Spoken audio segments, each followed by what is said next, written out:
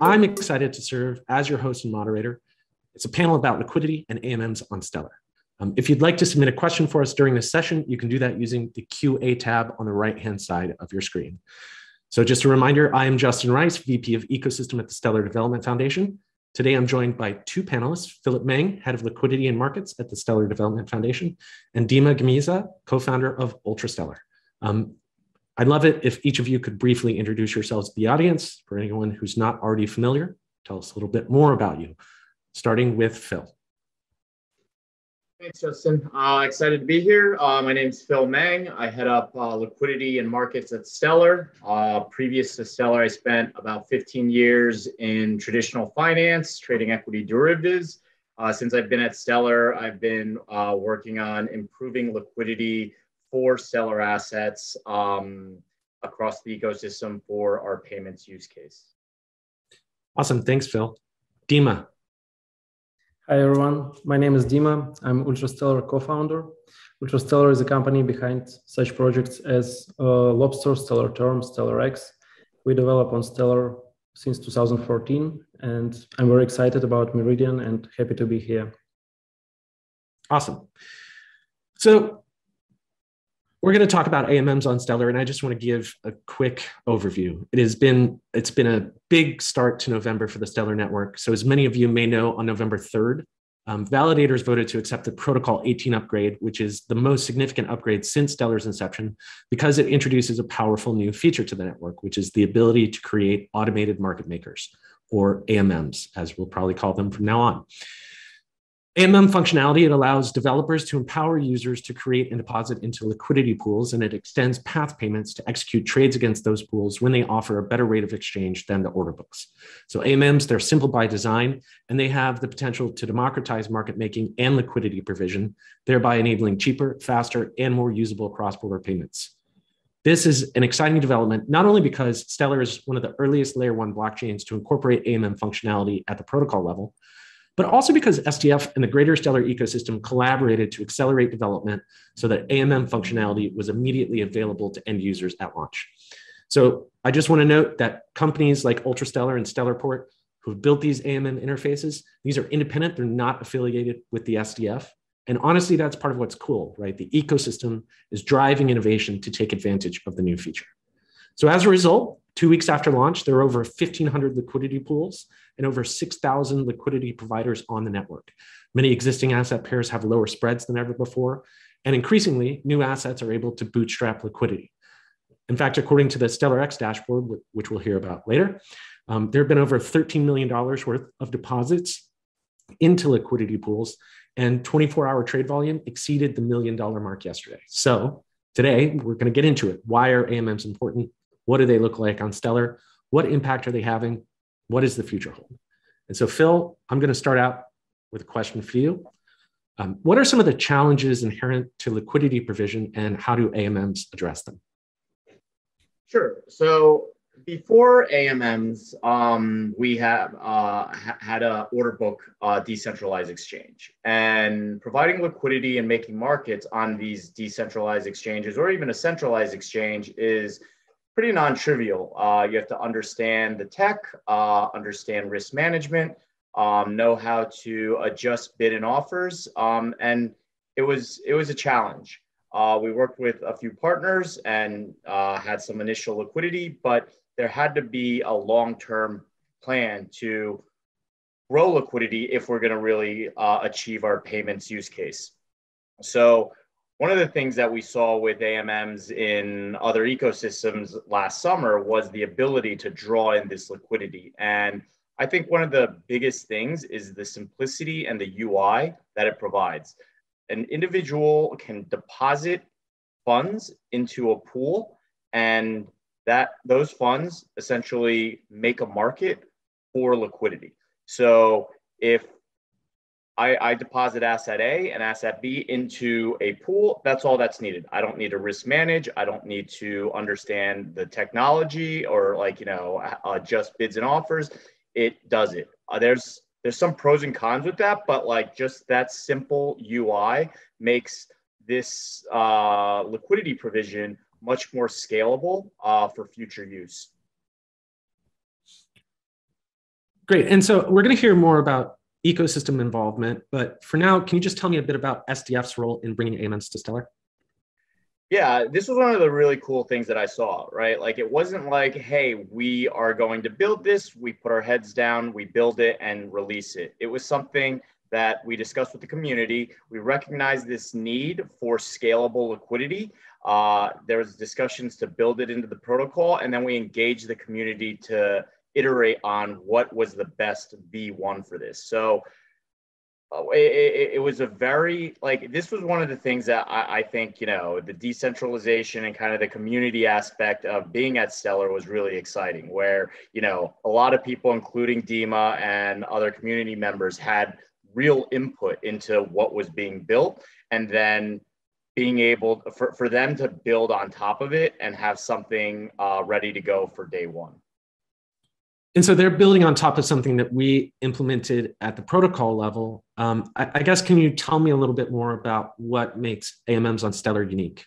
Oh, sure. Yeah. So, I mean, as you know, we do still have the DEX and we have the AMM. So like as you mentioned, Justin, it's built at the protocol level. Like when you look at other chains, it's a level above the protocol. So that in and of itself is a unique feature of Stellar AMMs.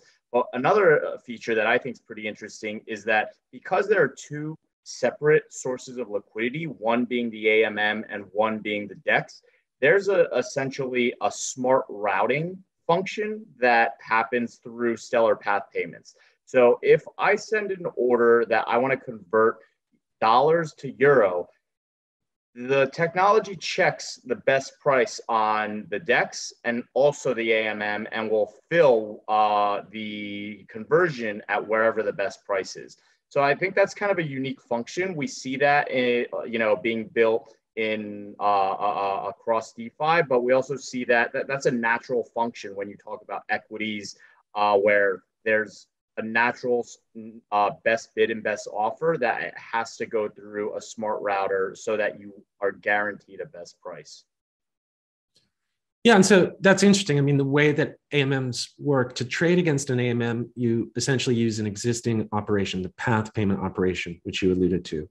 So anyone who's building an interface that just already uses path payments gets the liquidity benefits that AMMs might bring. But there's the other side to that too. Like for the AMM to exist, there has to be a way for users to deposit into liquidity pools. And what was interesting to me was how quickly those interfaces were built. As we've said already, there were several that were available basically on the day the protocol upgraded, which is pretty cool. And I guess I'll turn to you, Dima, because I think it's remarkable what Ultrastellar built into StellarX.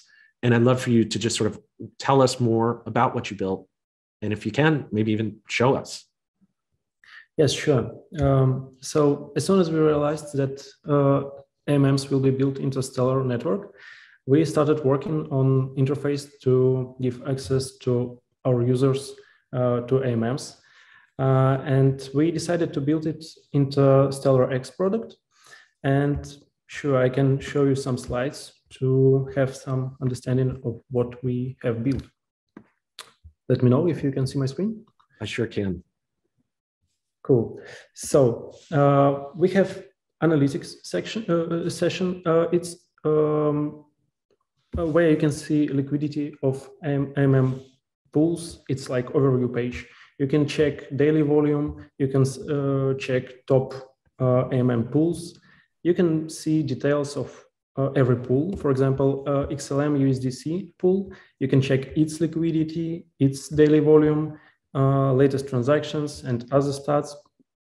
For sure, you can add liquidity or remove, or you even can create new liquidity pools if they were not created before. And you can manage your, let's say, AMM portfolio. You can check some stats. You can control everything from here. So in few words, we built a tool that that provides option to our users to interact with AMMs, to provide liquidity, and at the same time, it's quite convenient to check some stats and metrics on analytics pages. Have you gotten much feedback from users so far? Yeah, it's quite impressive how it started. It's only 2 weeks since AMMs went live, and it's impressive because we received like more than 5,000 of requests from people to try AMMs and StellarX from day one, because we started as beta testing, but now it's open for everyone. And yeah, a lot of people using AMMs, so we have a lot of positive feedback. Yeah, our users seems happy. That's great. Yeah, it's a nice intuitive user interface, right? Like it just, we sort of talked about Phil mentioned the UI, and the idea, right, is that an interface should make it easy for a user to deposit liquidity and to understand what they're doing when they do it, and then to withdraw liquidity when they want. And it's cool that it could just sort of slot into your existing product, right? That you could add functionality to StellarX that already existed, that just like was kind of like a new feature for users. And it seems like people get it, right? It is very intuitive, which is awesome. I guess my next question for you, Dima, is like, as a builder on Stellar, have you seen benefits from having AMMs built in at the protocol level? Yeah, sure. I believe, I think it's that, yeah, AMMs never were built into any network protocol before. This is first time probably, and we definitely have some benefits. For example, we can start with network benefits like fast transactions and almost zero fees for any AMM transactions. What else? I think this is great that we have like common core, let's say, of this AMM system, and all Stellar ecosystem projects, they interact with the same thing, comparing to other network, like Phil mentioned. It's so every project works on the same idea, let's say. They have the same goal, like StellarX, Stellarport, and other products. They participate in some common thing, adding liquidity to the same pools, bringing more liquidity, adding some volume to daily volume of all these AMM pools. And as a result, we have better exchange rates for multiple pairs, assets, pools. What else can I say? Oh, I also think that a big advantage of having AMMs on protocol level is that it was distributed really easy. As Phil mentioned, we every project that had pass payments implemented, for example, as a part of swap functionality, get their access to AMMs easily at day one on November 3rd when Protocol 18 went live, which is great. It was the easiest upgrade for projects, I would say. So yeah, quite a lot of benefits. Yeah, I mean, it's again, it was amazing to see Ultrastellar and others building these interfaces that allowed people to deposit liquidity on Stellar, and it's amazing to see existing Stellar wallets be able to benefit from that liquidity. Phil, I guess there was something different about the way that SDF and the ecosystem as a whole sort of collaborated on this protocol rollout to introduce this new feature. Can you talk a bit about like sort of how we made the launch happen quicker than previous launches? Yeah, so in the past, when protocols launched, there was a delay between when users can actually access it. For this one, it was the effort was made where on day one, users had access to the product. They can touch it, they can feel it, they can interact with it, and that was because of the what I previously mentioned, where that collaboration of leading up to that protocol release, the constant communication with the community and Dima and his team and others in the community to build these front ends, right? To make sure things were ready for launch. So I think this was kind of unique because that feedback loop was an ongoing loop, and it wasn't like we're going to build something and then release something and then others can build on top of it. There was, the starting line was coordinated, and the fact that it went smoothly was a big achievement.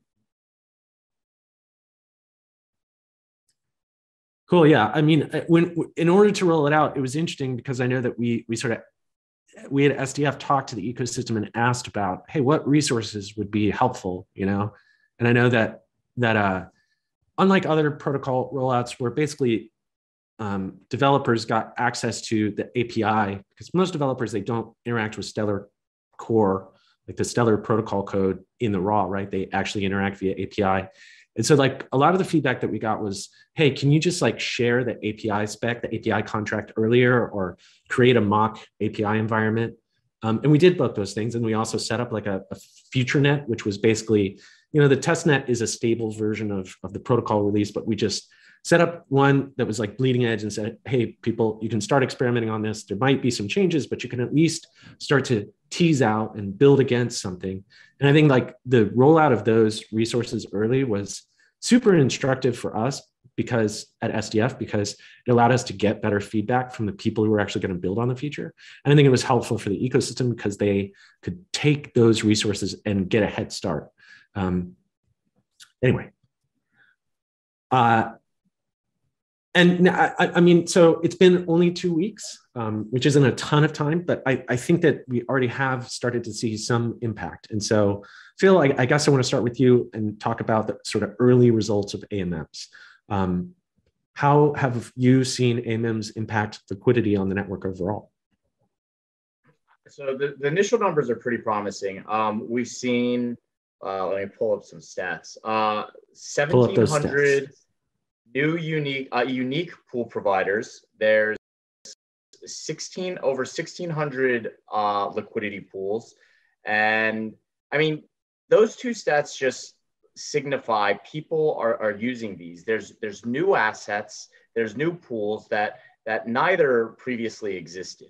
So given this initial uptake, we're seeing people building new things that previously couldn't because there might not be liquidity, right? So now with new assets, new pools, some other way to exchange value that is very simple and easy, we have this new innovation. And some of the other stats that I think are pretty interesting is that out of the 1,200 unique providers, about 10% of them are providing liquidity in 5+ pools. So this signifies to me that, it's not just individuals. There are people that are actually seeing liquidity provision as a benefit, right, to themselves.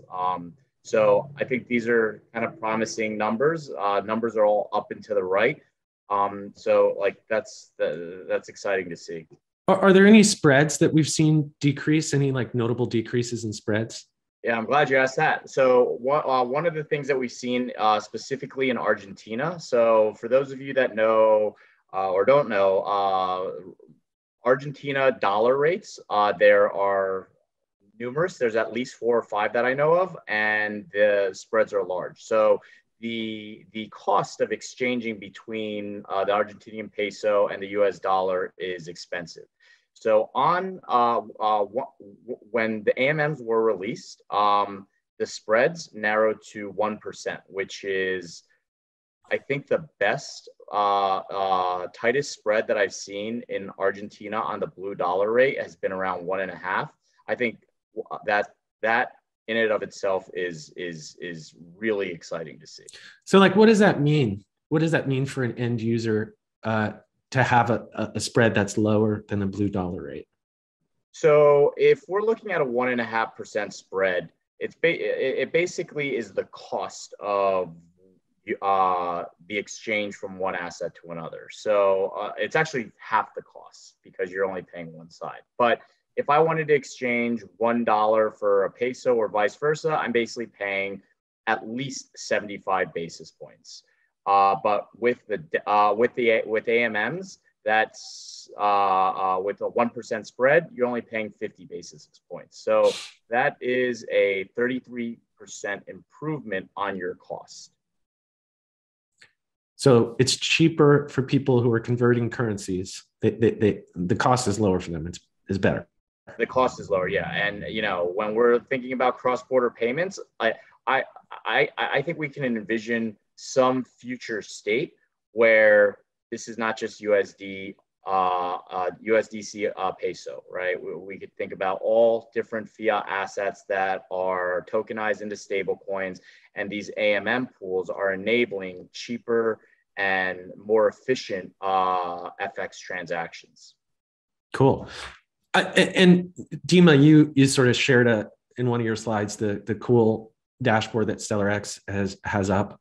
Are there any stats that you've noticed on there that sort of speak to how the last 2 weeks have gone?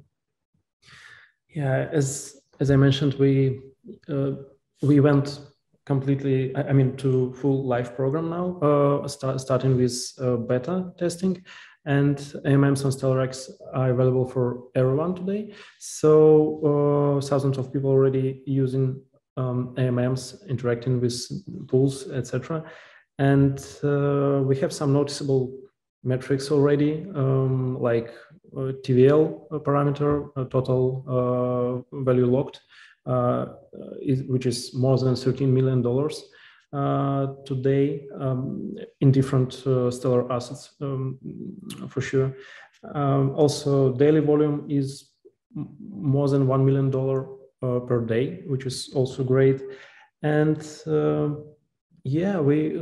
Stellar and StellarX users created more than 1,500 of different pools, and more happens every day. So I would say, during these 2 weeks, a lot of things happened, but it's definitely something noticeable and people like it. So we'll have really nice and cool metrics really soon, even bigger numbers. Yeah. Awesome. I mean, I guess we're already sort of starting to trend this way, but let's talk about what's next for AMMs. And we actually have a lot of audience questions coming in about this, which I'll ask. But first, I just kind of want to know from your point of view, Dima, with all these customers participating in liquidity pools, what impact do you see AMMs having on your business going forward? Okay, yeah, that's a good question. Thank you. I think we can expect user-based growth as a main parameter. I think we'll have a lot of people from other networks who would like to try AMMs on Stellar because of its fast and cheap transactions. I think we can expect a lot of new Stellar assets created because today it's quite easy to implement market making for your asset. So issuers became more free in this sense. They don't need to create some difficult things on order books, but it's still the option. I see swap functionality will be prioritized in our products because it's easy to use and simple, and provides users with better exchange rates because of these things that Phil was talking about. The past payments became much smarter and they can go through SDX or through AMM and give better rates. And overall,